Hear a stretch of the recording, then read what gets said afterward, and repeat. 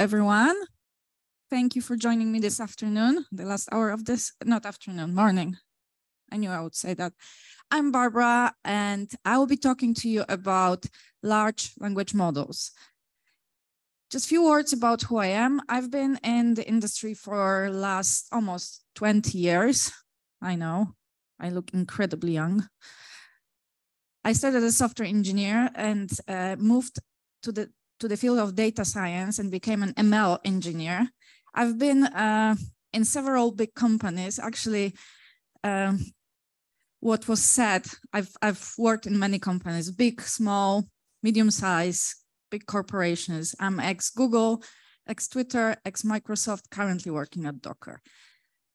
You can find me actually anywhere. If you Google my name, I'm the only person in the whole world, or at least on the internet, who is named like this. So wherever you find me, like LinkedIn, my website, that's me. That's almost for sure me.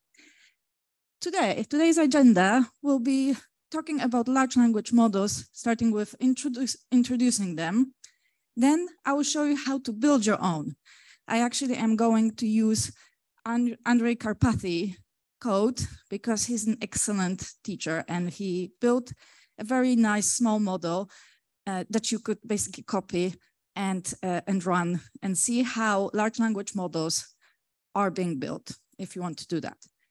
We'll go a little bit beyond GPT because everyone is talking about GPT, but there are other models out there. And at the end, I would like to show you how you can customize your model for the task, for the use case of systems that are generating text based on knowledge. It will become more clear once we get there. Let's start with the introduction then. Everyone has heard about GPT, right?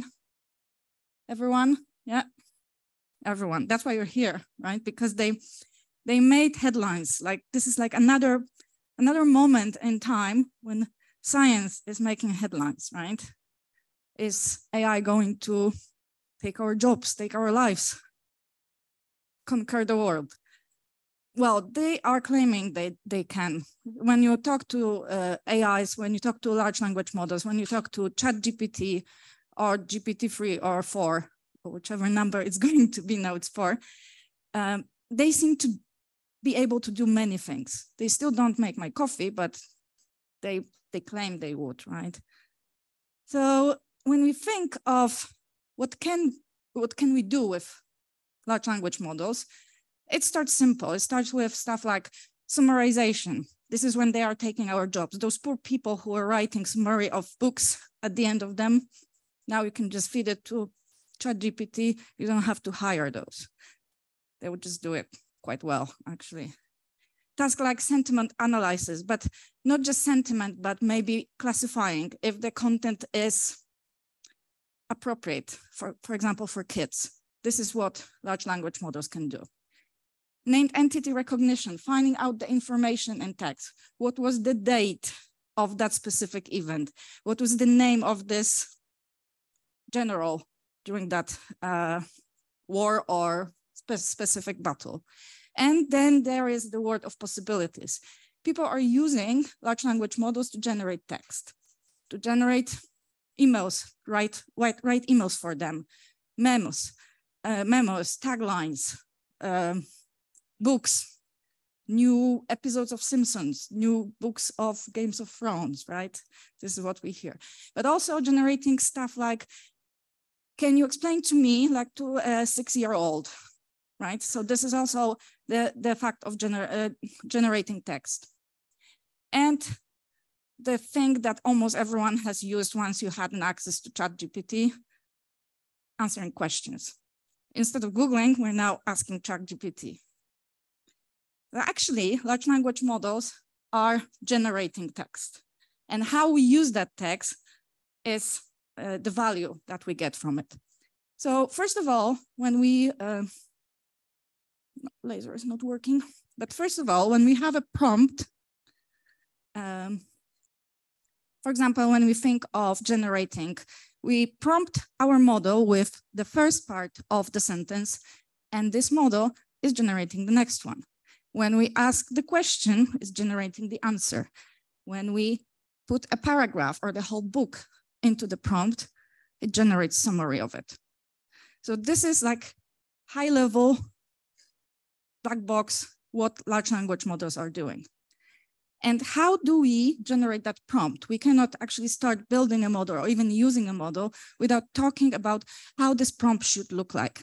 So those are two examples that I found on the internet that are actually used. One is OpenAI, and another one is from Simon Warden, I think that was his name.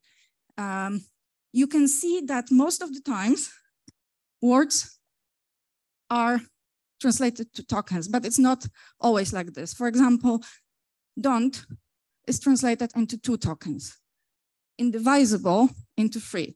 I don't quite understand how it's done, but you can feel some words can be basically split into several tokens. It's not always 1-to-1. But to grasp what it is basically a word is a token. It could also be a character. Character could be a token.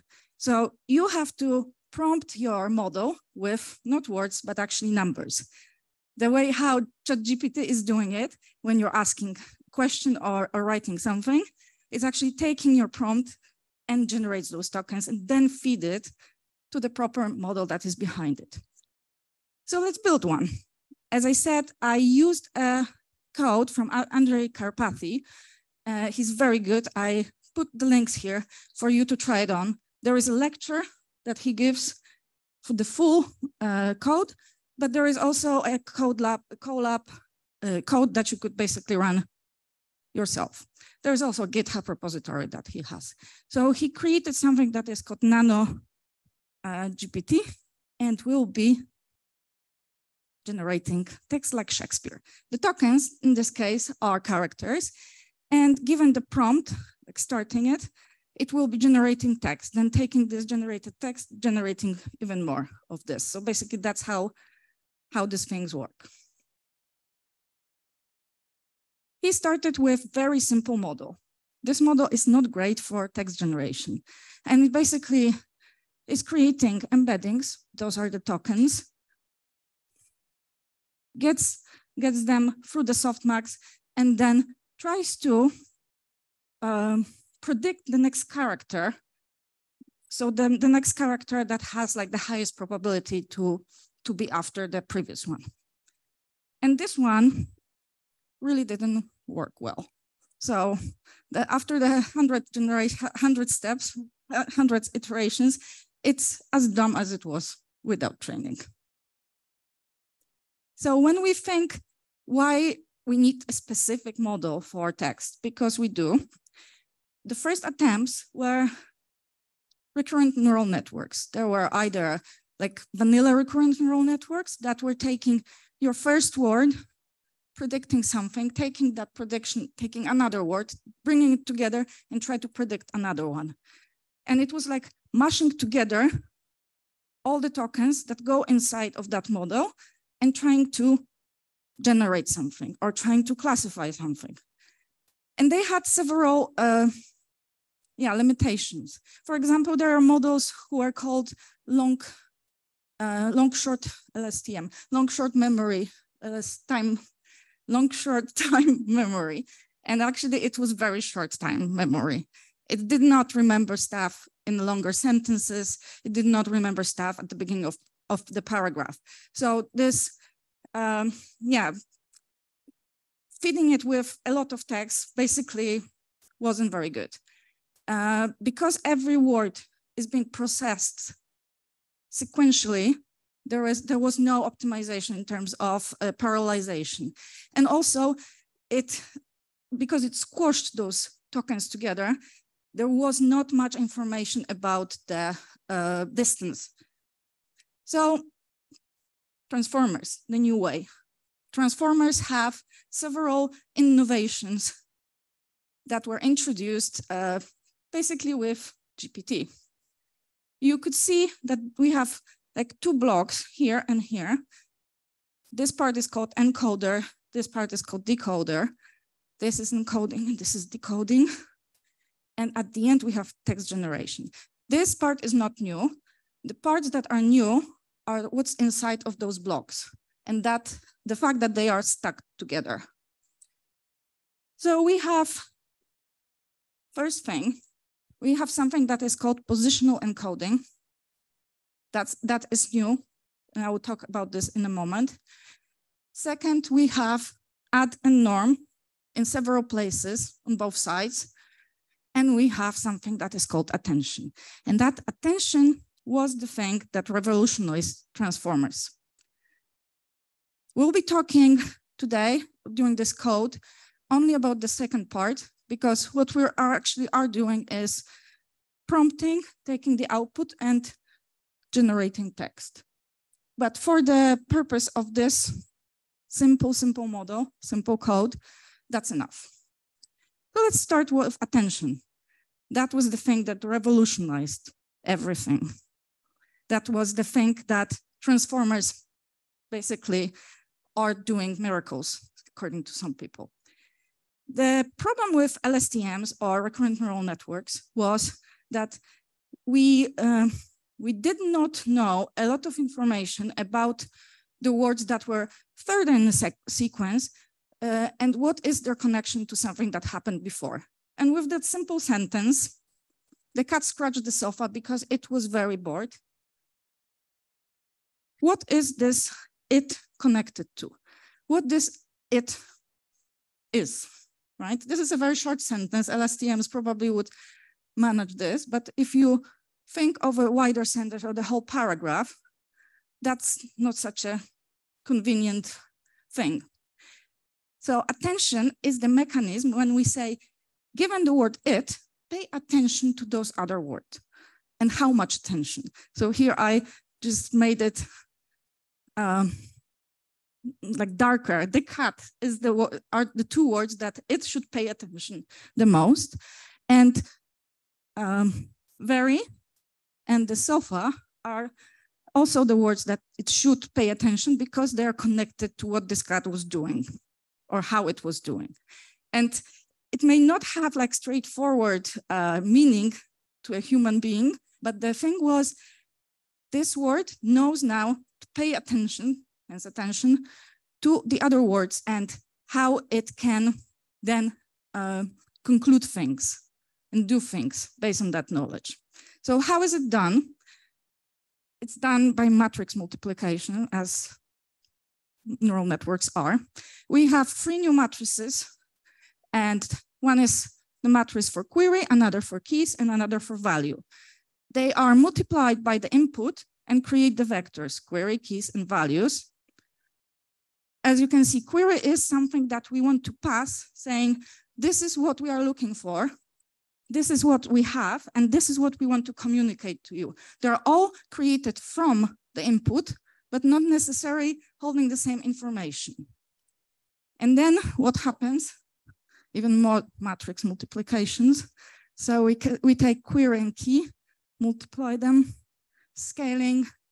Sometimes there is masking, doing softmax, and then the result of this, again, we're multiplying with the value. So that's the part of the transformer that we have here.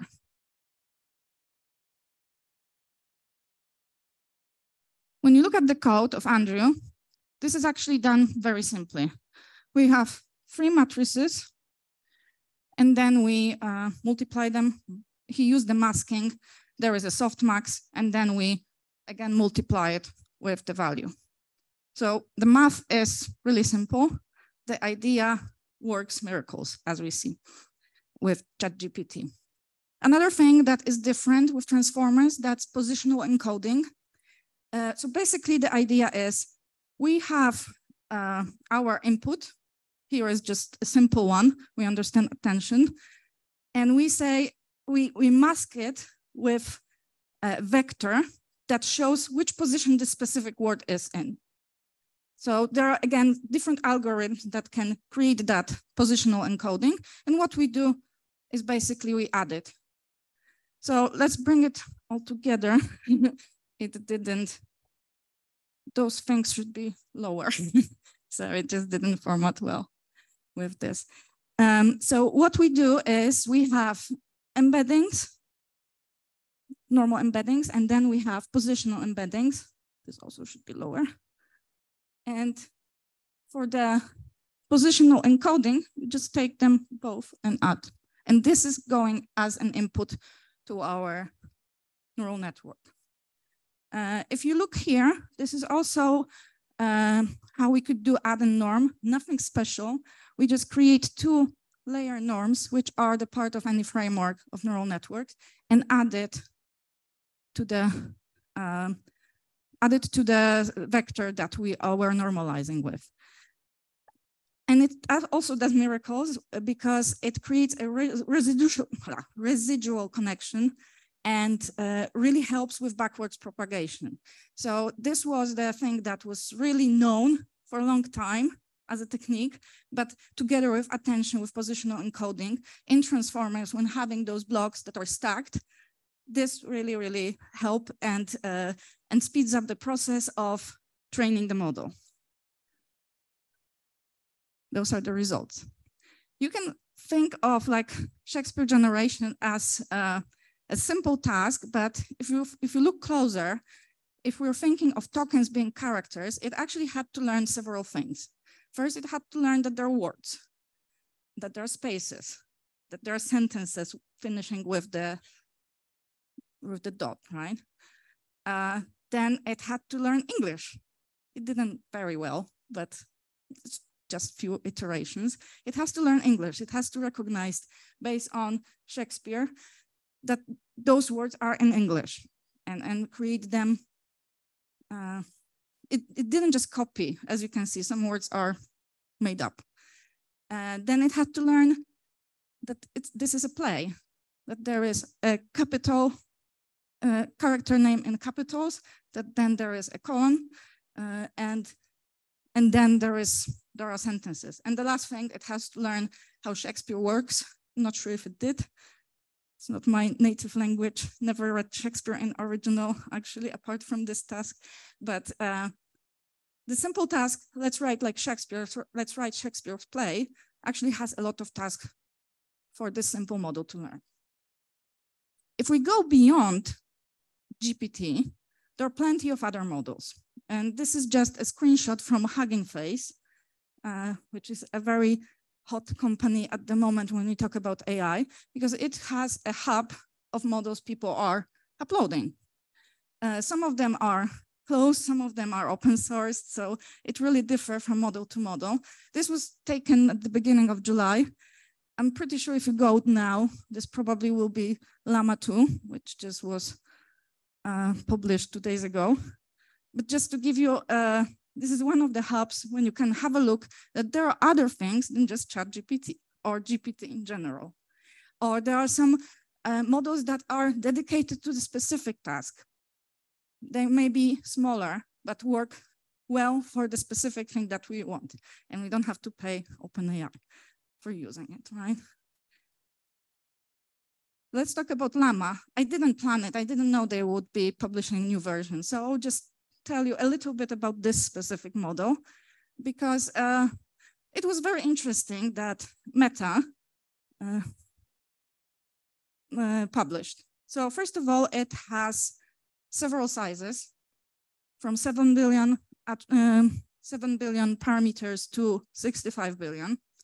And what they wanted to do, that was their goal, was we actually want this model to be very quick when inferring. So we may allow this model to learn, to be trained for a long time, but we want to optimize for when we ask the questions, right? From when we use the model. Because when you have a very big model, it may take time to actually calculate all those things. It has to go through those 65 billion parameters. So they did some kind of, some few of the optimizations.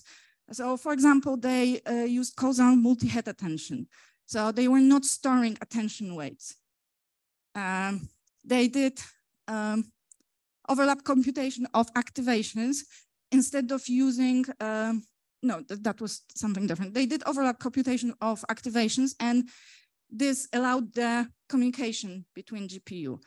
And they also didn't use some of the stuff when they were computing activation from the framework. I think they were using PyTorch. They built their own to be optimized. And this model actually overtook plenty of models, including GPT-3, in many tasks. So if you look for Llama, the new one or the old one, the paper is very approachable and it shows the results from different angles. Like, it's not always how amazed we are as human beings when talking to the model. It's sometimes, is it safe? Is it hallucinating? Is it, can it be put in a task of mathematical inference, et cetera, et cetera. It's not always about something like writing a new chapter of the book or the new TV series. So when we think about building our own models or using the models that we have, some of the GPT models are usable. You can just get them, download them, and use them. They're not open source, but you're free to use them if they're not hosted. So if you want to play, play with the existing models or build something that is more complex than what we just seen about Shakespeare generation, there are platforms, plenty of them. Very popular, Mosaic ML. They're not paying me, I swear. It's just very popular. Wherever I go, people are using it to build their model. It allows for a very easy use of infrastructure, which is always a pain for people who are focusing on ML and they need some proper engineering platform. There will be a talk today about platform engineering, so you will hear probably about how difficult it could be and how important it is. So customizing model, I've mentioned you can just download the models either from Hugging Face or from OpenAI or from wherever when they allow you to get that model, and you can customize it. And why would you do that? There are several ways. So basically, again, like the high level, you have some pre-trained model, you customize it, and then it does something else or something more or something specific that you want. There is a typo there. Open source models may not mimic, it should be GPT, not GCP.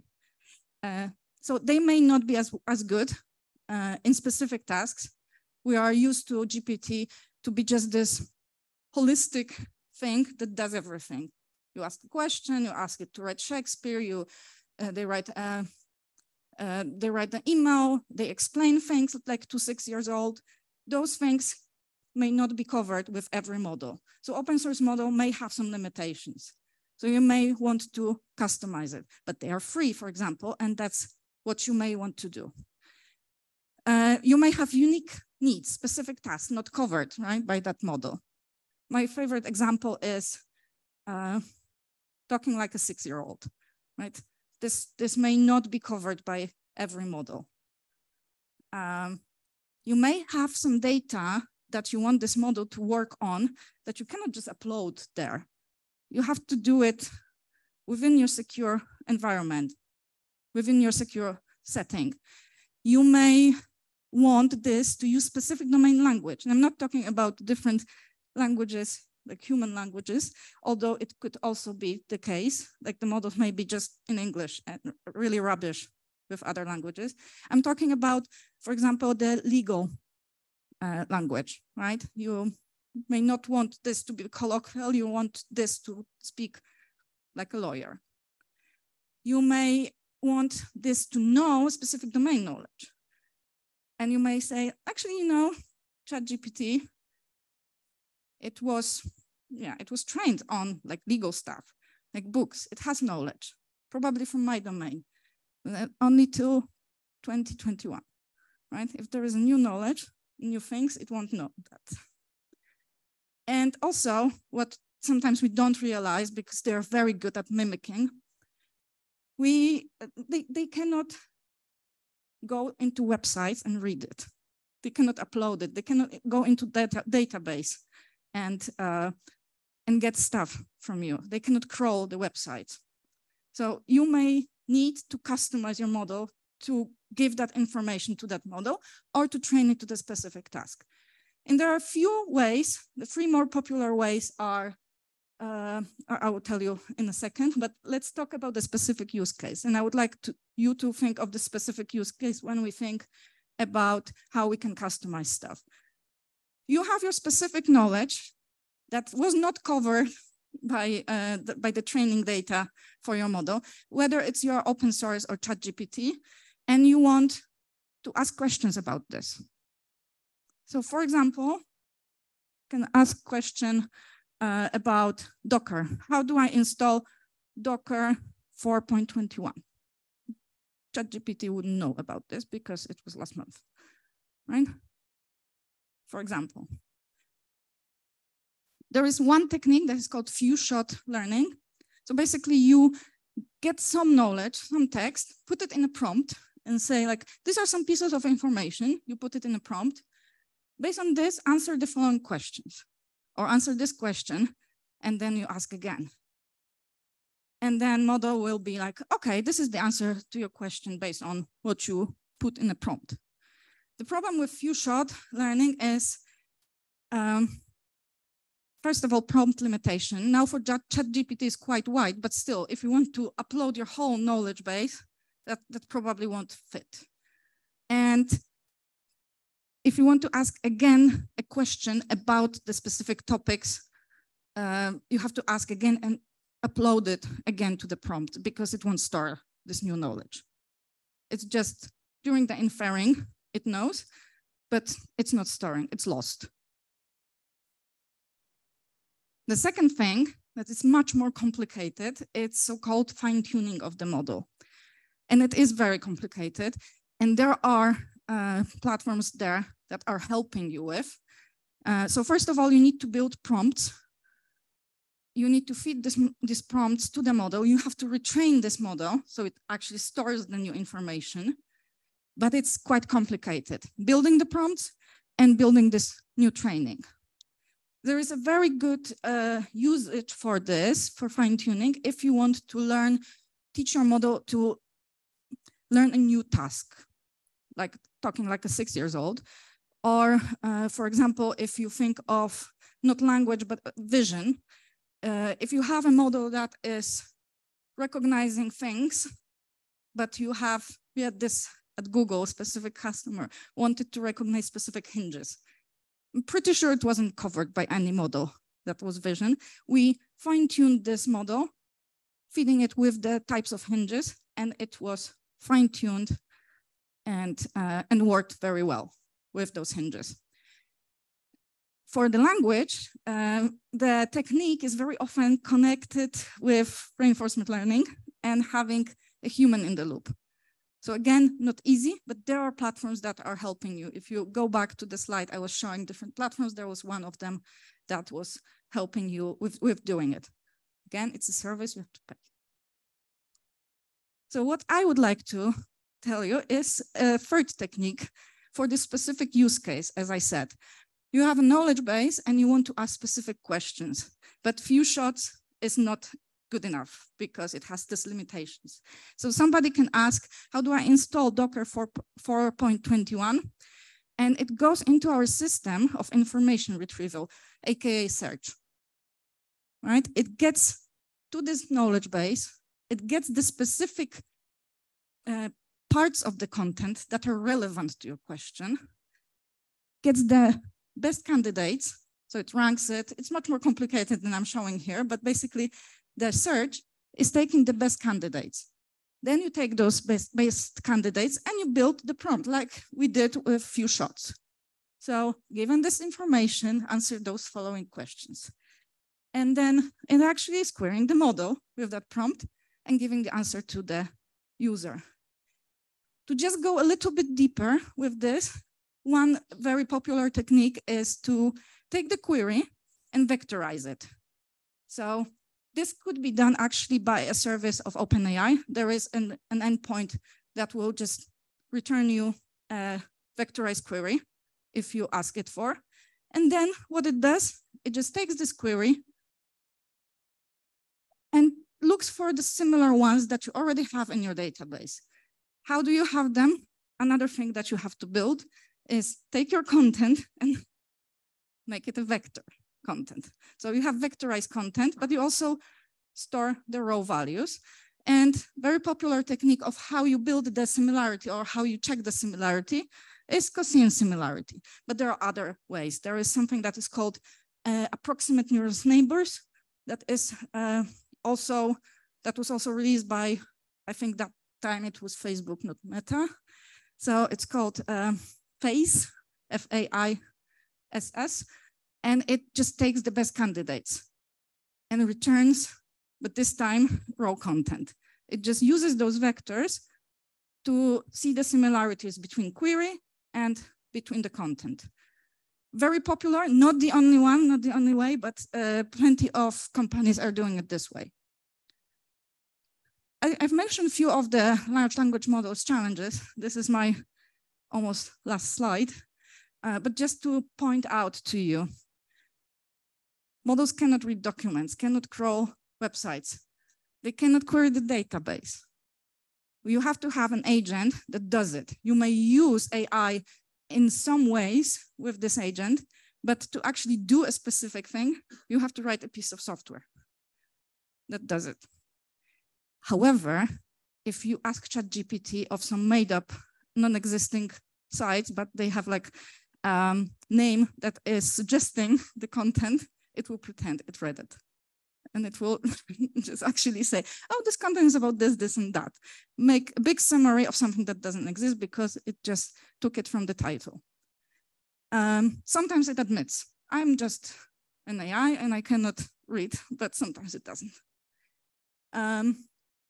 New knowledge is not stored, period. Unless you fine tune, unless you train on the new knowledge, it won't be stored.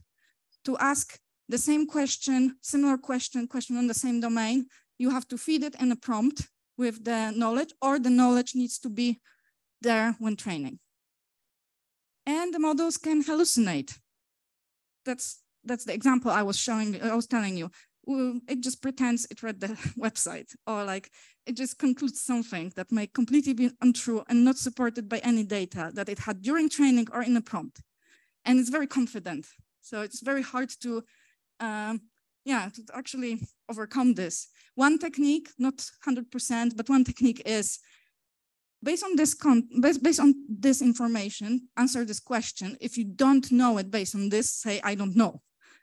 And sometimes it listens to you. And there's something that is also prompt injection. So you can imagine, especially with stuff with agents, if you have an agent that is writing an email for you, I don't know, summary of something, sending every Friday, summary of the week for your team. It may be interrupted, like SQL injections. Somebody can just interrupt into that query. So it's not really well-known issue yet, and there are not many techniques to actually not allow it to do. But yeah, this is a cool thing to not cool thing. This is a thing that you have to think of, because if you don't think of it, you will build an unsafe system. So just to summarize, I made a quick introduction to what large language models are. I've shown you how Andrew Karpathy was building a model of a very simple thing with literally there is like 50 lines of code, maybe 30. There was not much code there.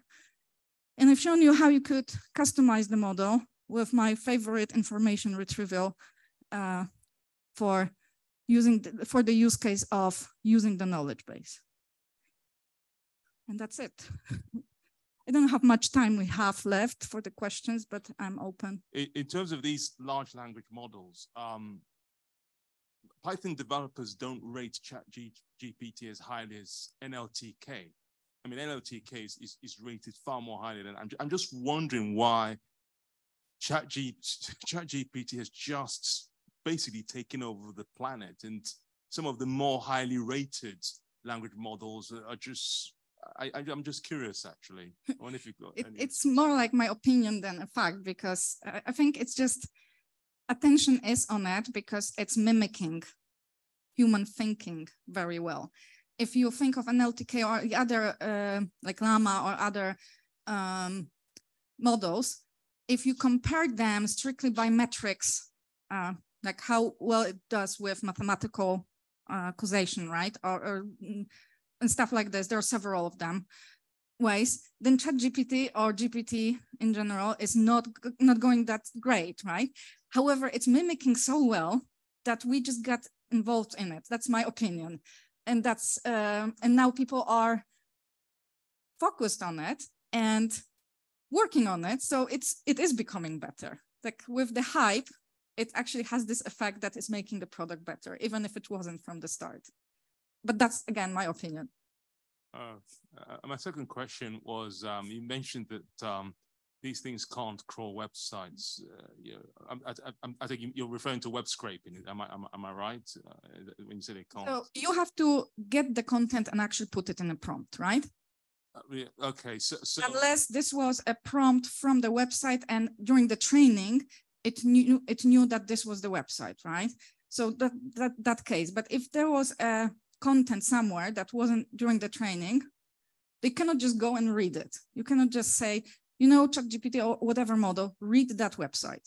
It's effectively a different language. So I just wondered whether there were plans to somehow integrate it with things where, well, requests and beautiful soup and requests are two things you would need to scroll a website. Are there plans to integrate it with? That is a very good question. And I think there are, but I'm not responsible for creating or upgrading ChatGPT. But I think I read about this. Like there is some effort to integrate it, to make it like available as a service through ChatGPT. But I cannot be 100% sure.